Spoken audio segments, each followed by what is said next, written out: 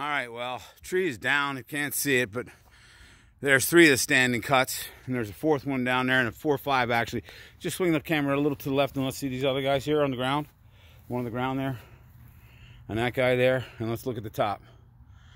And there's that top laying out there. Come back over here on this one, Ed.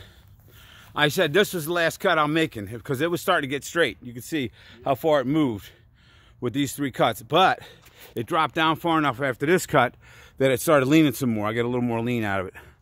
So I was able to make 2 more cuts, and she's on the ground. That makes me feel good. Customer feels good. The customer's wife probably feels better than anybody around here.